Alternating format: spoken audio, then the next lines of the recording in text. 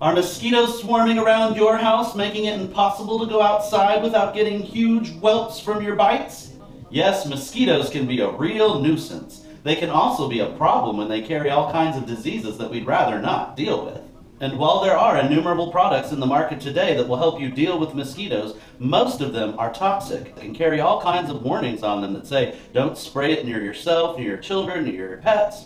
It also kills indiscriminately all the beneficial insects that live in your yard as well, wiping out the good with the bad, and that's really not acceptable. Fortunately, there's a really easy way to deal with mosquitoes, an all-natural way. All you have to do is invite one of the mosquitoes' biggest predators into your yard. And this can be done easily by installing your own bat house.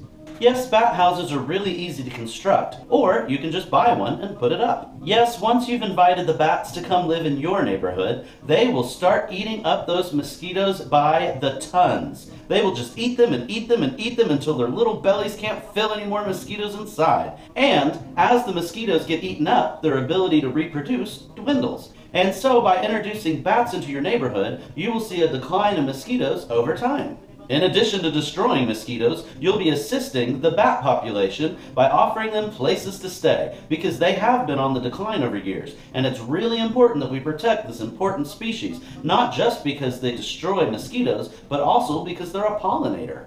So why don't you erect your own bat house today? I'm Jason Winningham, and this has been your Green Tip of the Week.